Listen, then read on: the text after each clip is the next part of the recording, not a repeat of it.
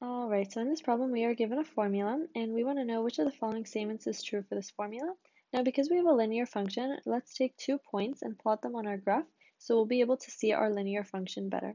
So let's pick a point when x equals 0 and when w equals 0. Alright, so when x equals 0, if we plug that in, we have 0 equals 5 minus 2w.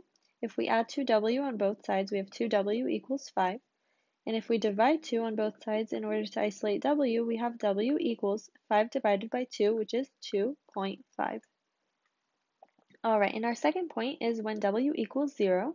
So if we plug that in, we have x equals 5 minus 2 times 0. So we have x equals 5. Alright, so now let's plot these 2 points. And because w is a function of x, so w is going to be on the x-axis and x is going to be on the y-axis. Alright, so if we take our first point, 2.50, that's going to be right over here. That's going to be our first point. And our second point is going to be 0 up 5. So our second point is going to be right up here. So now let's connect these two lines so we'll be able to see our linear function better. Alright, that's pretty good.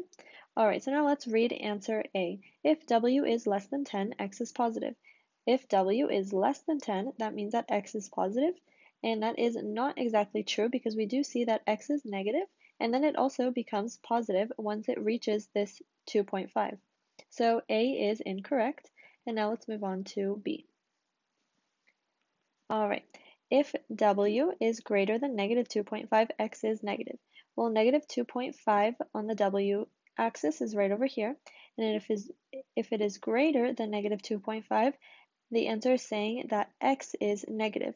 Well, we see here that x is positive, and then it becomes negative once it reaches this 2.5. Therefore, B is also incorrect, and now let's move on to C. If w is greater than negative 2.5, so right over here, greater than negative 2.5, just like we had, x is positive. Well, we see that x is positive until it reaches again 2.5 and then becomes negative. And therefore, C is also incorrect. And now let's read what answer D states. If w is less than 2.5, so less than 2.5, x is positive.